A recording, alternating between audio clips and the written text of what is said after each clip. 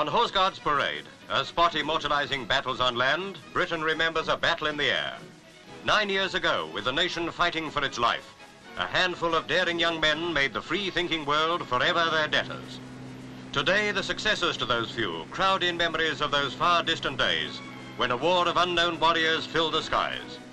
From the roof of the Air Ministry, the 1940 leaders review the 1949 men. Lord Trenchard, father of the R.A.F. Lord Dowding, victor in the Battle of Britain. Lord Tedder, the man who has inherited a noble tradition. Above them flies Britain's first line of defense.